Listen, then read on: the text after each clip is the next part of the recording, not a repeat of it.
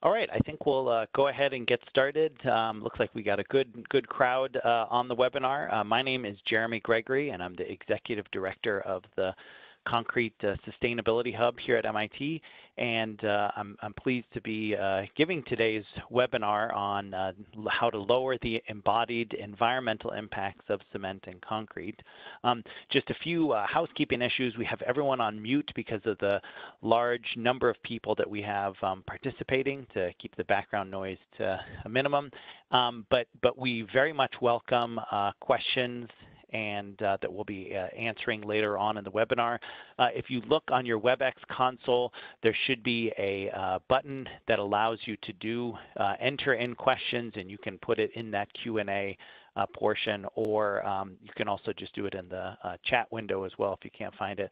Either way, we'll be reading those off and then answering them after we go through the slides portion of this. So I'll go ahead and get started, and I think that one of the first things that I want to bring up when it comes to looking at environmental impacts of concrete is actually, it's important to remember that concrete is the most used building material in the world for good reason. And it's because it has a variety of attributes that make it attractive. It's economical. You can use it in a relatively cost-effective manner. It's versatile. There's many different functions that you can have from concrete. Durable, it lasts a long time. It's constructible. There are many different ways that you can incorporate it into construction. It's available all over the world, which is important for many people.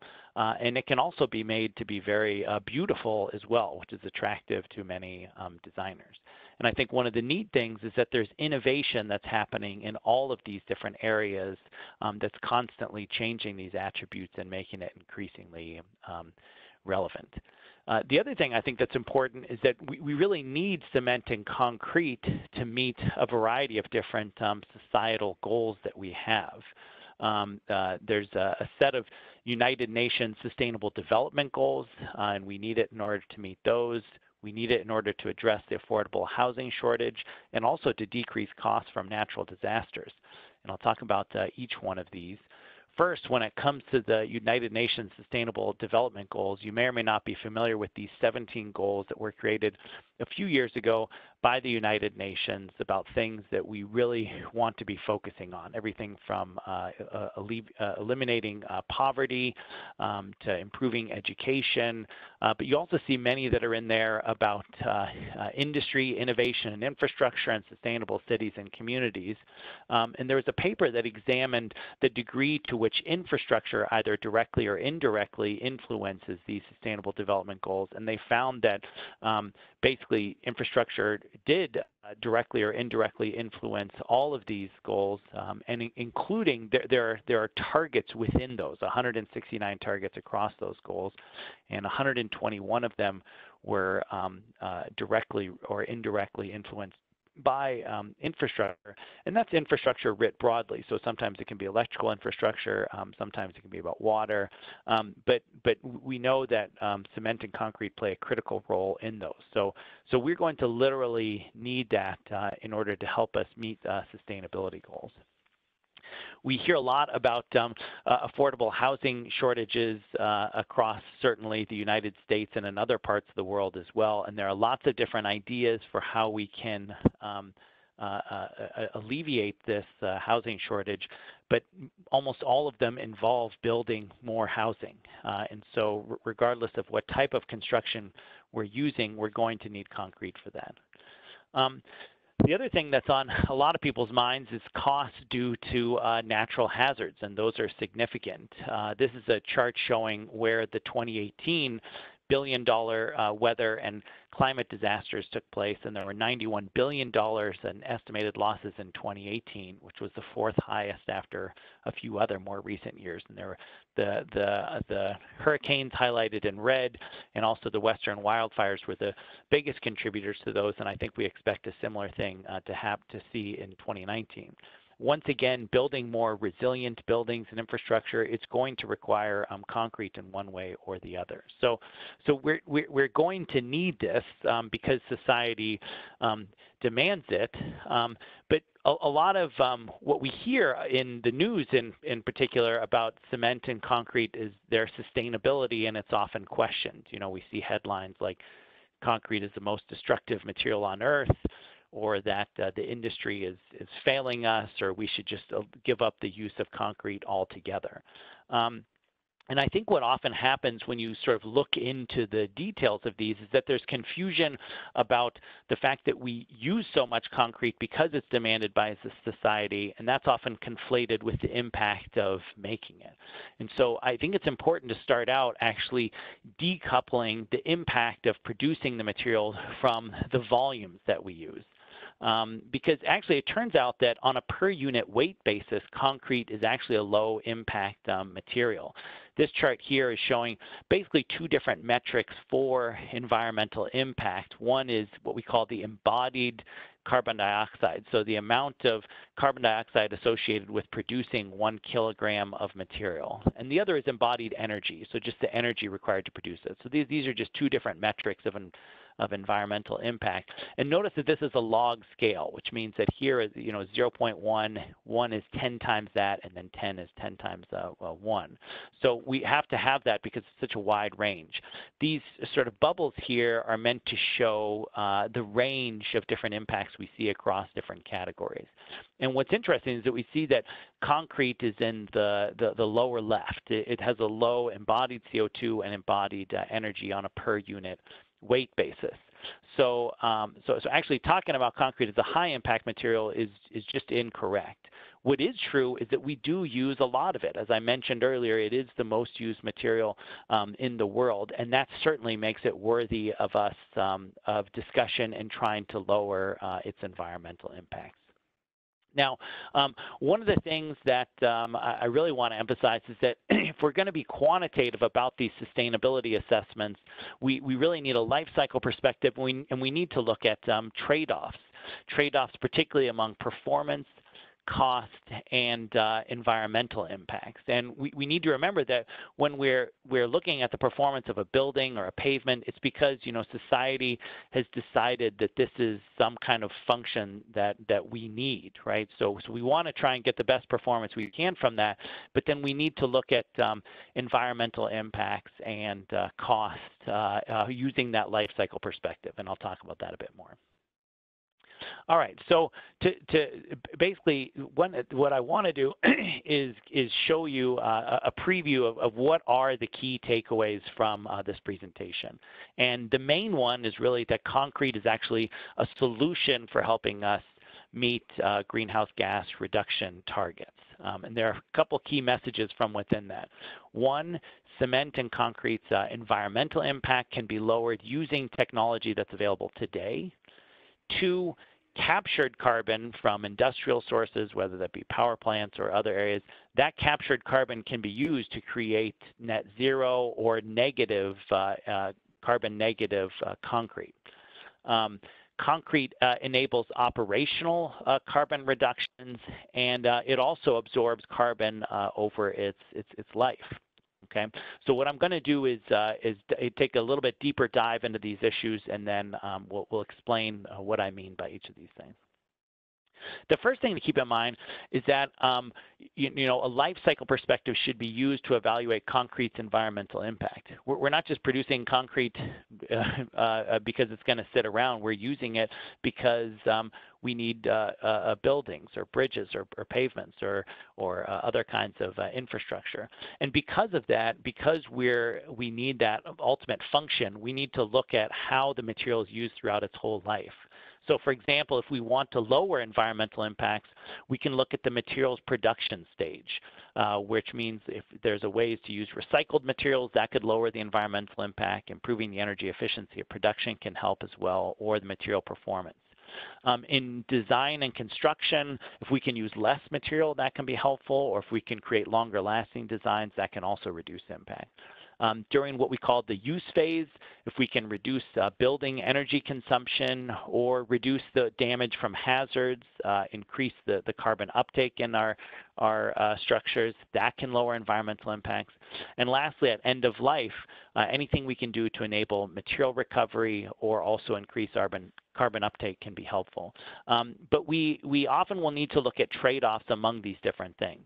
The key thing is that just because, for example, maybe we end up having to use a material that has a higher environmental impact, but if that allows us to then create those longer lasting designs or reduce building energy consumption, those are trade-offs that might be worthwhile. So we're going to take that life cycle perspective. What I'm going to talk about today is mostly what we call this embodied phase, which is really about the materials production and then how much is used in design and construction.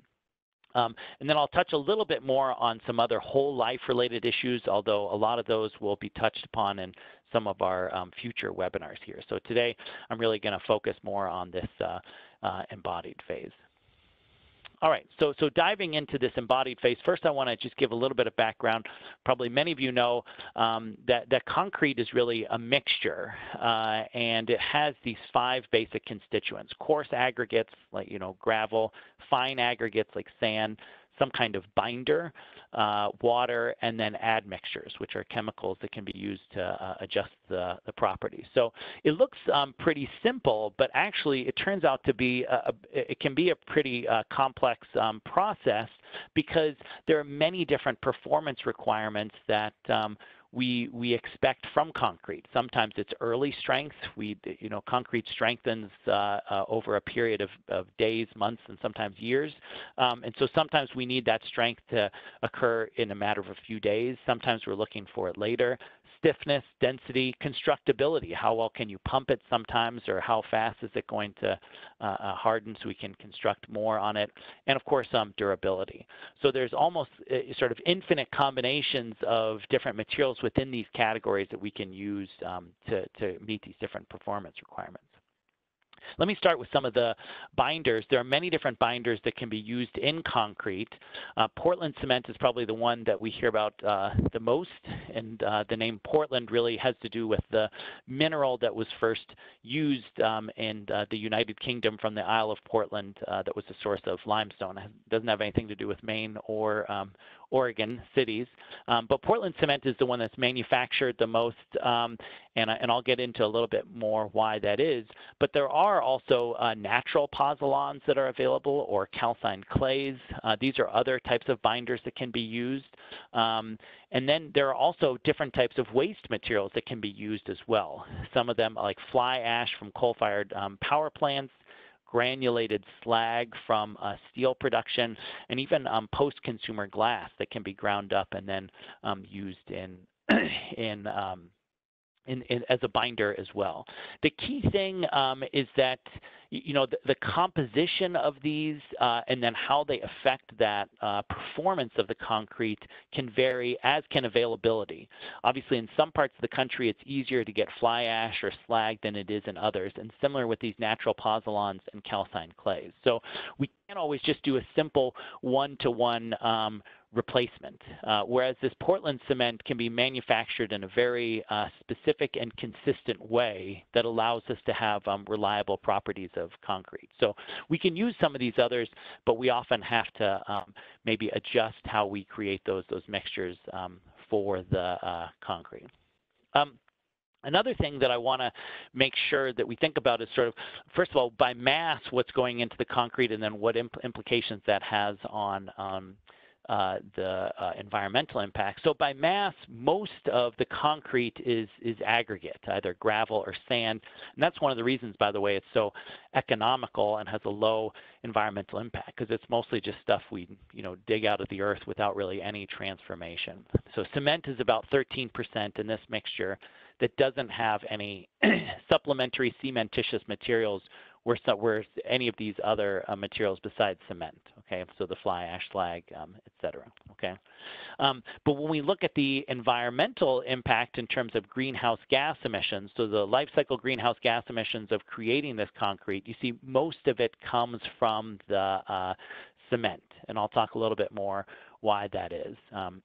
But just important to differentiate what's in the concrete by mass and then what's in it by environmental impact there. All right, so this allows us to then take a look at a bit more when it comes to reducing the environmental impact, really how far can we go?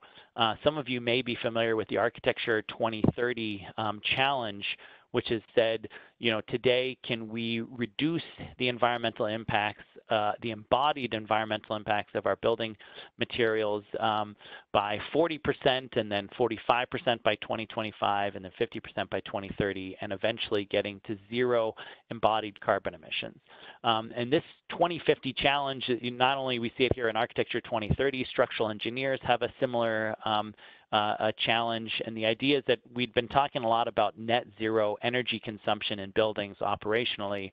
The question is, can we also do that in our materials as well? What does it even mean to have zero embodied carbon emissions in our building materials? So let's talk about that today. One of the things I want to do to start out is just frame a little bit and emphasize that there are many solutions available today for lowering cement and concrete's environmental impact. On the cement side, there are different alternative fuels and improving the energy efficiency that can happen in the production of cement, and I'll talk about those a little bit, and also this clinker replacement. But there are ways that we can change the formulation of the cement. We can sequester carbon at the plant, and we can actually create cement products using captured carbon. On the concrete side, you know, I mentioned how cement really drives that environmental impact. So I think anything we can do to replace cement in those mixtures can help. I'll talk about how we can optimize mixtures using different types of specifications, and also how we can produce concrete with and aggregates using captured carbon. Many of these, so I'm going to describe these, but I just want to emphasize right now that many of them are in bold because they're things that can be done today, okay? But when the key barriers to adopting more of these are often risk aversion and cost. And risk aversion means aversion by people specifying concrete to use different mixtures or processes than what they've done in the past. And sometimes there's a cost implication for these things, but I intentionally put that risk aversion first because I think that's the bigger issue. So let me dive into some of these and explain them a little bit more, starting first with cement. And when it comes to talking about cement, I think it's important to first discuss a little bit about how cement is made.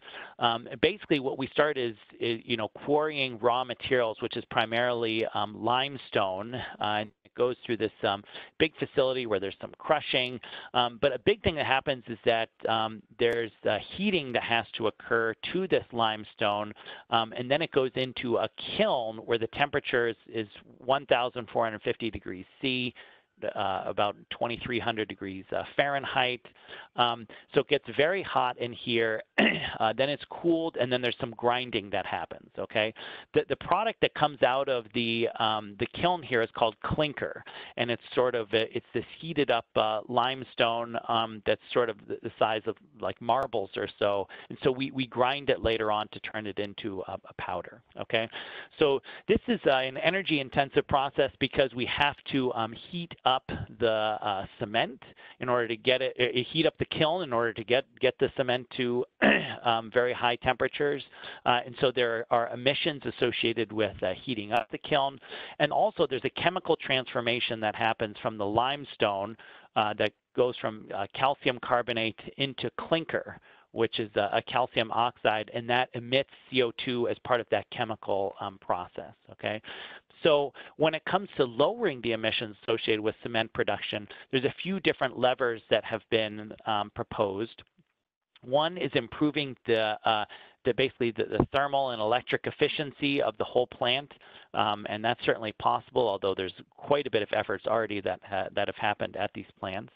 Another is the use of alternative fuels to heat up the kiln. Right now, because we get to such high temperatures, we generally use fossil fuels such as coal or natural gas, but it's possible to use waste materials, like tires is a really big one, but any other sort of energy source that's a waste can often be used as well to substitute for those fossil fuels.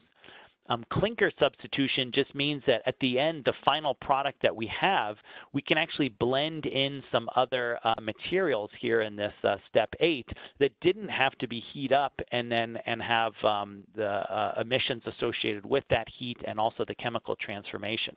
So sometimes that blending, it turns out we can just take some limestone and blend it in here at the end, and that blended cement is actually called a Portland limestone cement. And it has very similar properties to a traditional cement. So that's certainly one option. There are other supplementary cementitious materials that we can blend in there as well. And then the last big thing we can do is just carbon capture, which is something that is being discussed for many types of industrial sources, where if we can capture that carbon directly at the plant and then put it to other use or sequestration and permanent storage, then that's an option as well. So the Cement Sustainability Initiative, which is a group of world cement producers, did an analysis by the International Energy Agency and the World Business Council on Sustainable Development that helped sponsor that initiative. And they looked at basically where do we need these emissions reductions to occur in order to meet what they call the 2 degrees Celsius scenario, in comparison to a reference technology scenario, okay? So for the global, the cumulative CO2 emissions take place, they found that the big ones that we really have to focus on are carbon capture, or something else hasn't been defined, followed by creating these blended cements where we have less clinker in them. There's some that we can do with alternative fuels and energy efficiency, but most of it is really going to have to come from that carbon capture. Now, in the U.S., the most prominent blended cement that we have is this Portland limestone cement that I mentioned, but there are others that are available as well. So that's sort of the situation for cement. We have a lot of opportunities, but if we're really going to get serious about this, the big opportunities really have to come from that carbon capture in particular.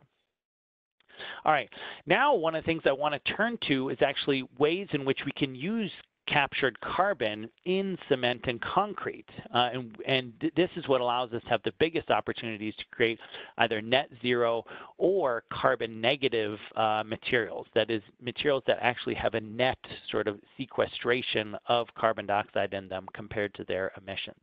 And the way that this works is that carbon can be captured from any source. It could be from a cement plant, but it also could be from just any kind of power plant or other industrial source. So we capture that CO2.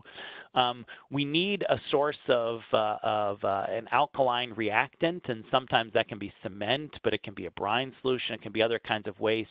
And then there's this process that it goes through called mineralization. And this is basically like the same process that seashells underwent millions of years ago to transform from seashells into the limestone that we mine now for our cement.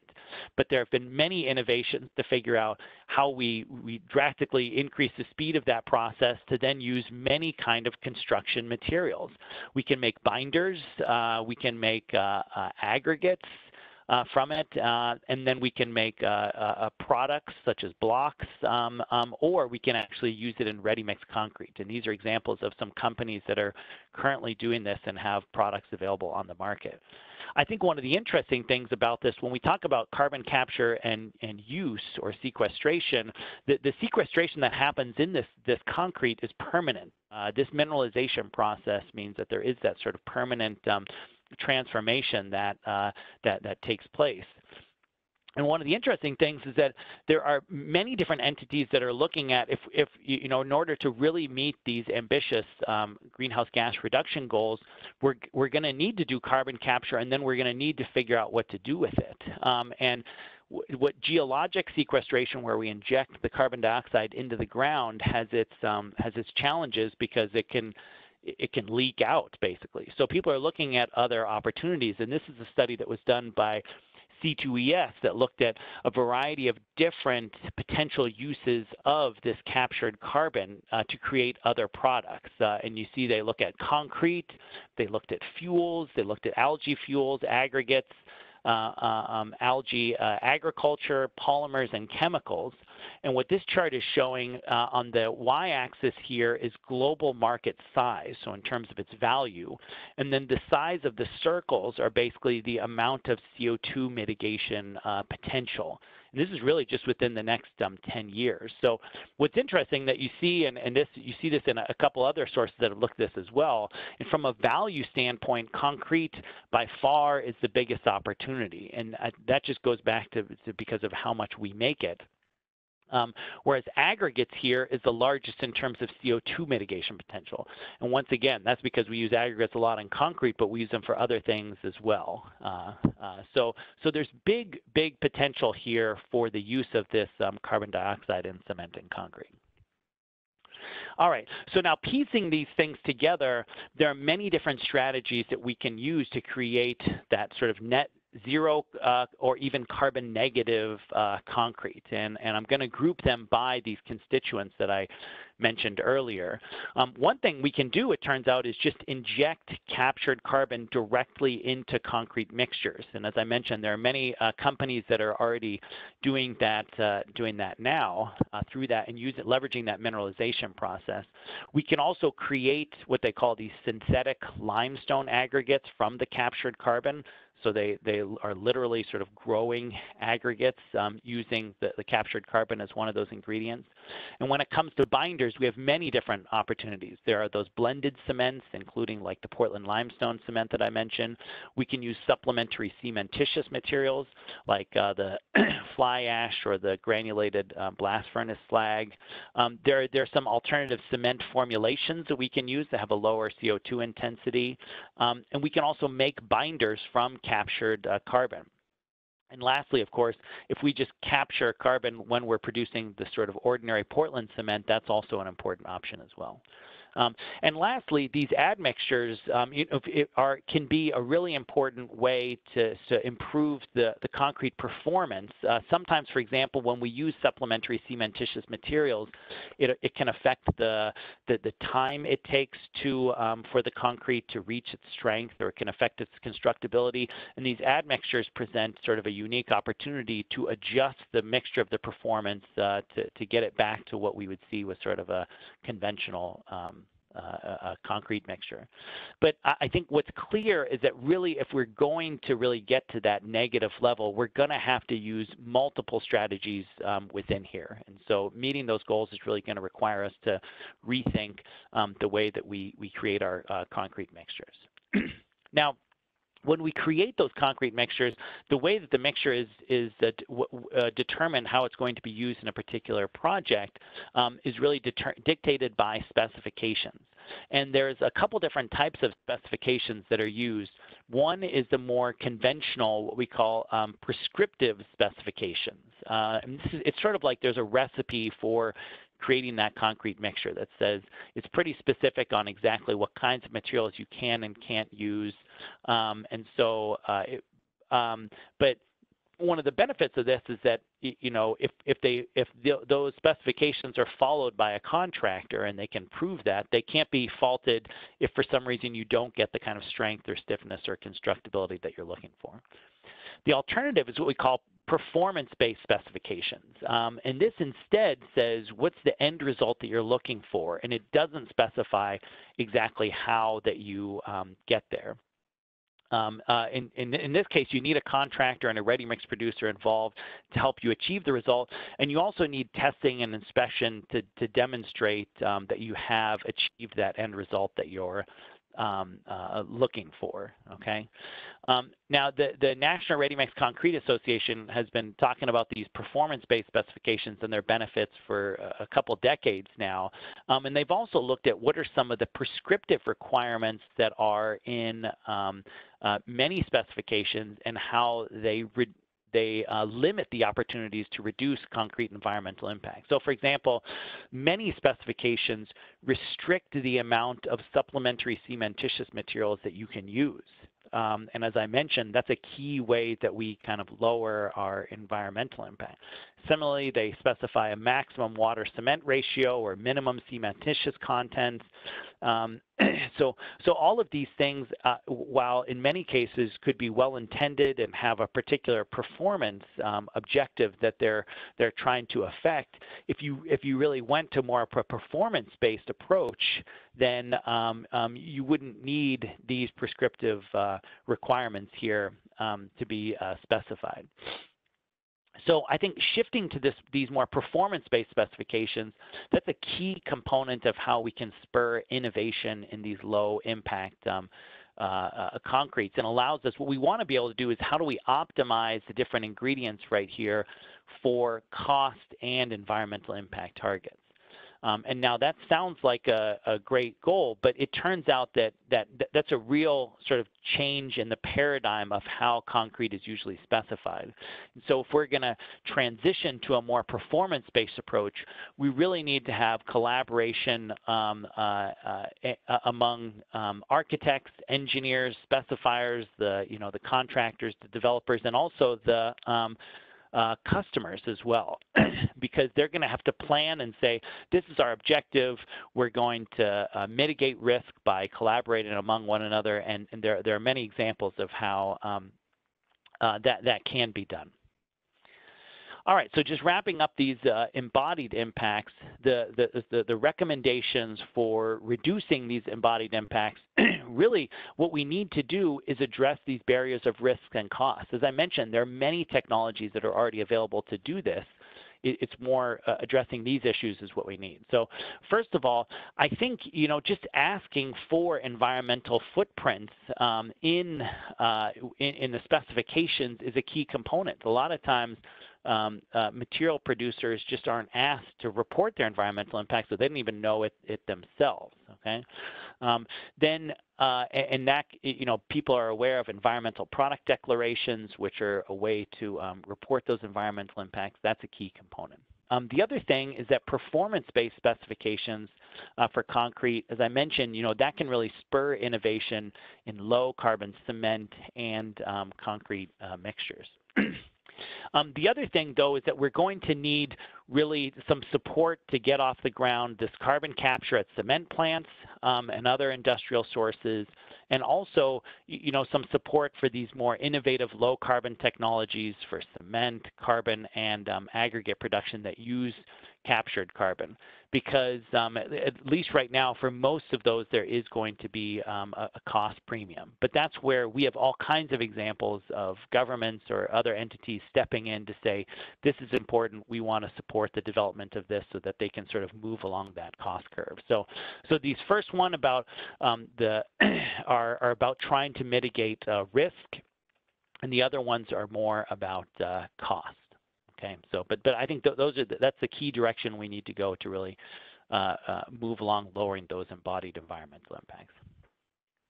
Okay, so now moving on to more the whole life, and as I mentioned, we'll be talking about this more in future webinars, but just I did want to touch a little bit upon that, it's important to also look at how materials affect that use phase.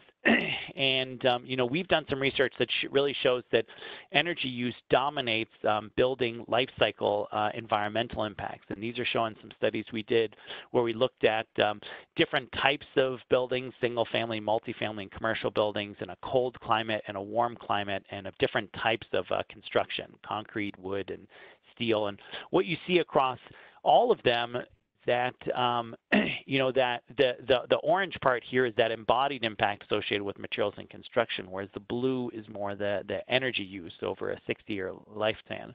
And so concrete can be one of those ways that we really enable energy efficiency in a building design. And so, as I mentioned, even in cases where it might lead to a higher embodied impact, if that can really lead to lower life cycle impacts to those operational reductions, that's going to be important. And we have some similar examples of that in the pavement space and how pavements affect vehicle fuel consumption. So that's an important thing to consider.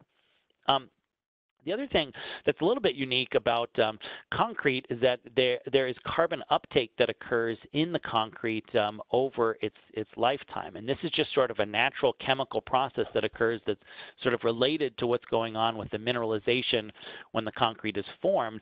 A lot of this happens in reverse, and it's a process called carbonation that occurs, and people have been studying that for years because it can have some impacts on durability. But now people are looking at it as if we can mitigate the impacts from the durability, how can we use this as a way to also mitigate the impacts of climate change. And there was a study that was done recently where they looked at how much carbon uptake has occurred in carbonating cements. And so that can be cements that are used in concrete, but also used in mortars as well. And they looked at this, a team looked at this globally. And what they did is they plotted the amount of carbon uptake that's occurred in these materials since 1930. And that's what's shown on this dashed green line right here.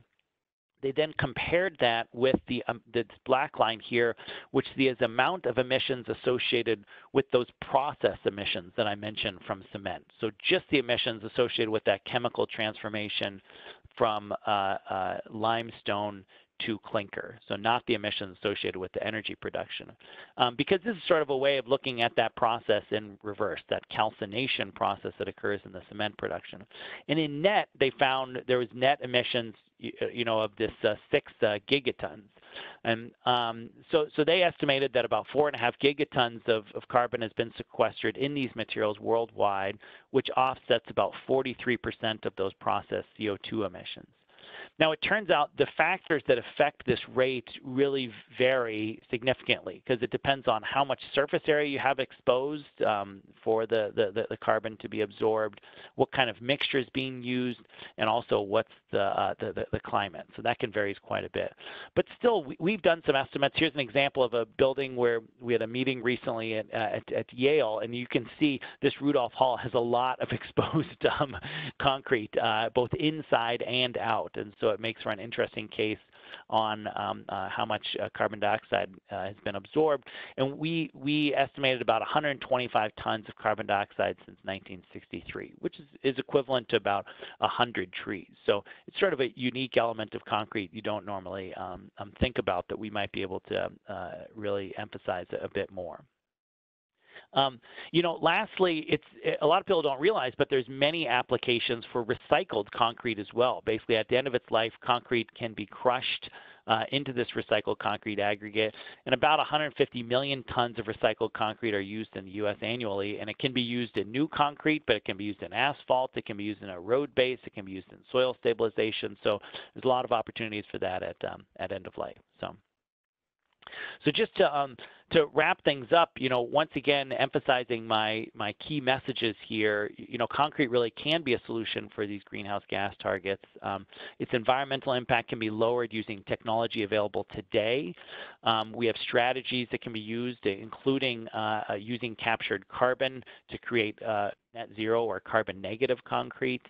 We see opportunities for concrete to enable operational carbon reductions. And also it can absorb carbon over its life.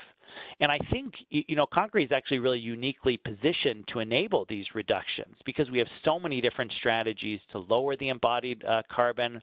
If we use captured carbon, it really is permanently stored, but it also can enable building energy efficiency and similar reductions in pavements. We see significant opportunities for carbon uptake in concrete and use of recycled concrete. But just like people are often framing concrete as a problem because of how much we use, that's an opportunity. Because of the sheer scale of concrete and aggregate that we use means there's significant opportunity for that impact as well. So with that, I'll wrap up. Here's an email address. If you want a copy of these slides or to learn more about what we do, you can check on our website or email us at this address in order to get a copy of the slides. And with that, I think we'll turn it over to some questions. And I'll ask Andrew Logan, our communications assistant, to help me with reading any of the questions that may have come in. Sure. Yeah. So we've had a couple of comments just about the slides being available, and I think, as you said, that will be happening. There's also going to be a recording available of this whole webinar that'll be on our YouTube page, probably around this afternoon. But do people have any questions about the content of the presentation at all, or any future work? Feel free to write your questions in the lower right Q&A box. Sure. That'd be great. Maybe while that's happening, I can also mention that you know, a lot of these topics are being discussed beyond just sort of the realm of the typical, you know, architects, engineers, and contractors. I think within the buildings community in particular, this has been a big topic. Because they realize how much emphasis has been placed on the operational portion of buildings, which, you know, as I showed, is certainly the area where we want to focus our efforts. But these embodied efforts happen, you know, right away in the life cycle of a building and are still pretty significant. And so that's why they've been shifting their attention. But now policymakers are talking about this. We see a lot about it in the press as well. So I think we're moving on to some other areas where we see this interest as well. So we do have a set of questions here. Okay. So one question is, are you familiar with the sustainability assessment framework or tool that is reliable in terms of use in the whole life cycle of concrete? So doing life cycle assessments that involve concrete really have to be done on a product basis. So you need like a life cycle assessment tool for buildings or for pavements. And there's a lot of data that's available on how you can estimate the environmental impact of just the materials themselves. But doing a whole building and whole life assessment is still I'd say is a bit more specialized. A big reason for that is that there are, for example, in the buildings arena, there are tools that can be used to estimate the life cycle impact of the embodied impacts of a building. So for example, there's a Tally, there's Athena, there's OneClick, among others. And those can all be used to estimate that embodied impact of buildings. But as we saw, the operational component is usually considered separately by other people. And so integrating those together in a straightforward way is actually one of our research projects to try and do that. On the pavement side, similarly, there's an Athena tool that can be used to estimate embodied impacts of pavements with some the use phase as well. And so certainly that's a good start.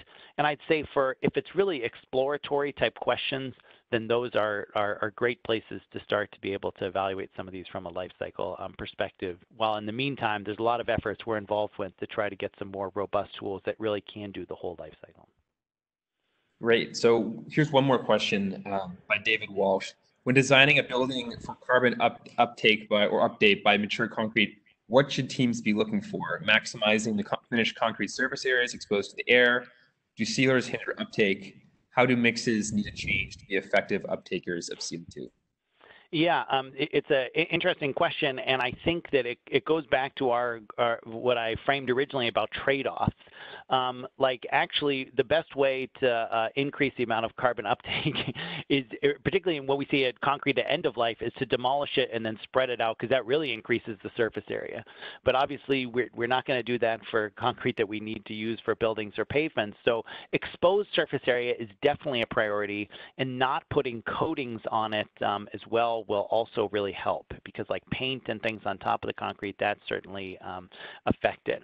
As the specifics around the mixture, I actually don't know off the top of my head exactly what are the things that we want to be able to do in order to make that happen, but I have some references that talk about that a bit more. I think the key thing is, let's say we can design this mixture to increase uptake. We obviously then still have to look at how does that affect things like durability, and how that you know, affect the potential for rebar corrosion and things like that. And but looking at that system level, that's also sort of a research area for us as well. How do we estimate this carbonation that can occur in a specific context, and then look at those trade-offs with performance?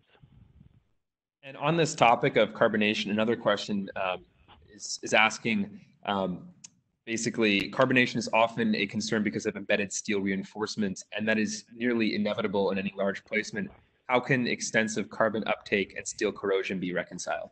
Yeah, it's a really good point. And as I said, that's why this topic is actually, there's a lot of research on it because it has been such a concern for durability. And that's precisely what I meant in my response, that we have to look at those trade-offs. If we are, like corrosion with rebar isn't important if you use sort of traditional concrete reinforcing steel. But there are many different solutions that would prevent any kind of corrosion there, whether it's epoxy-coated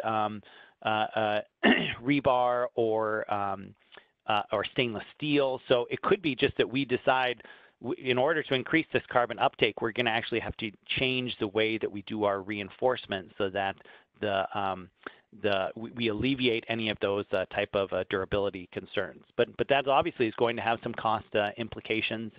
But if we're serious about trying to mitigate impacts of climate change, those are the types of things that we might have to be willing to do.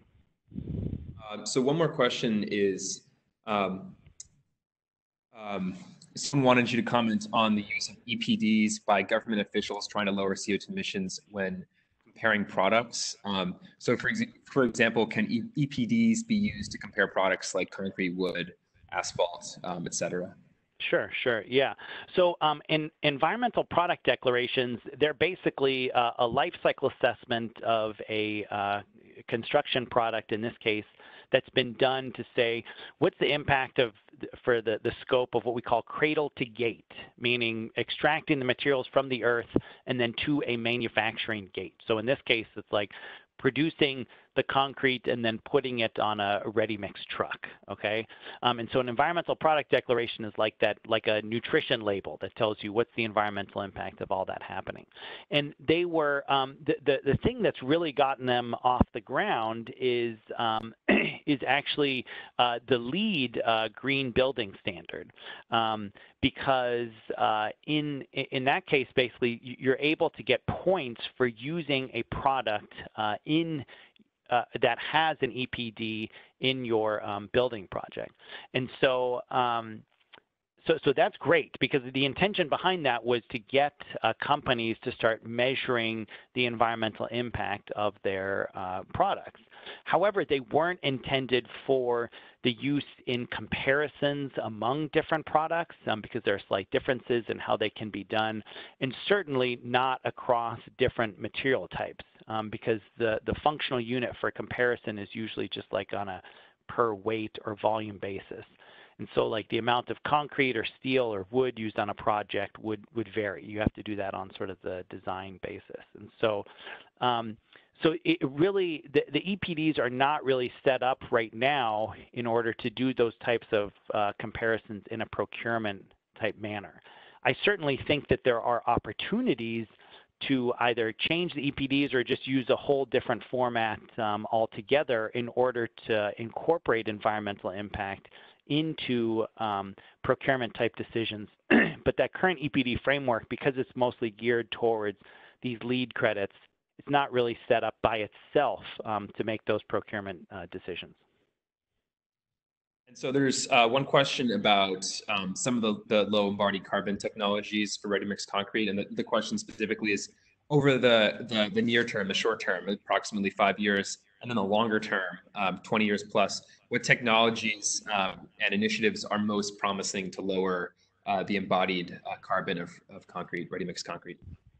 Yeah, so I think that the ones that are most likely to have an immediate impact are just changing your mixtures to use either more blended cements, such as that Portland limestone cement, or supplementary cementitious materials. And the reason I say that is because we already do that. There are many instances of that being done successfully. So that's kind of the easiest thing. There's a larger potential for reductions if we can use some of these technologies that have the captured carbon. So first of all, let me say, so that changing the mixture, that will have immediate short-term impact in like within the 5 years.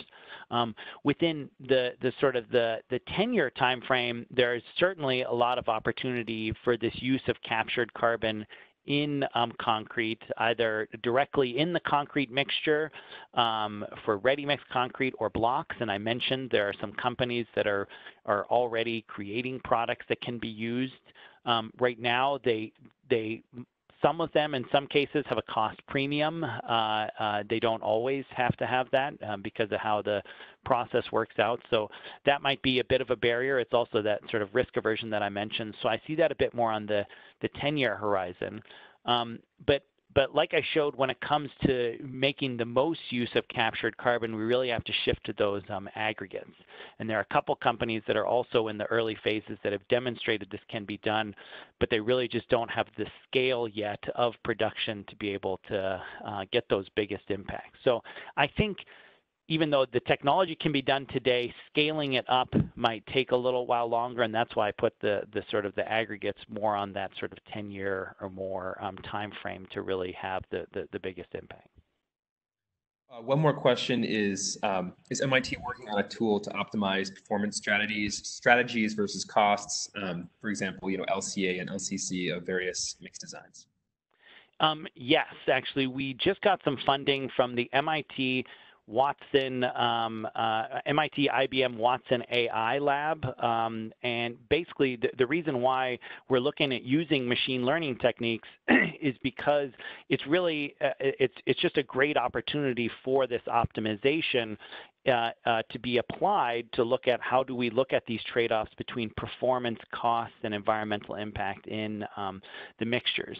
And in the approach that we're using, we're looking at data on existing mixtures, but we're also incorporating some material science that we know related to binders that aren't conventionally used, where maybe we don't have a lot of data on them. So I think that's going to be an exciting project that really allows us to look at that optimization a bit more, and then that could be something that could be coupled with performance-based specifications to really lower the embodied impacts of concrete. And I think maybe one final question here, because there's quite a few, and we've already answered quite a bit, is I understand, here's the question verbatim. I understand that ultra-high performance fiber reinforced concrete can lower CO2 emissions. Is this a viable alternate construction material? Yeah, absolutely. The real way that it lowers emissions is just by having to use less concrete. And so that concrete, though, on a per unit weight basis is more expensive because you have the fibers in it. But if you can design it so you end up using less on the project, then that's certainly a viable alternative. So I think it's a great example, sort of going back to my whole life cycle perspective. You may have a material that has a higher environmental impact on a per unit weight basis, but when you look at it across the whole design, it could lead to lower embodied impacts on the whole project. And so that's a good example. It doesn't necessarily, you don't necessarily have to use a, quote, green material in order to have a, quote, green project, because it's really the design is an important part of that.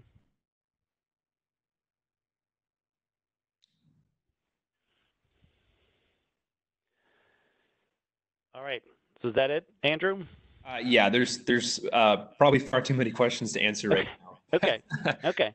All right. Well, for questions that we didn't get to right now, as I mentioned, you can feel free to send us an email. That's also where you can get the slides. And like Andrew mentioned, we'll have a recording of this also on our YouTube channel in case you missed it.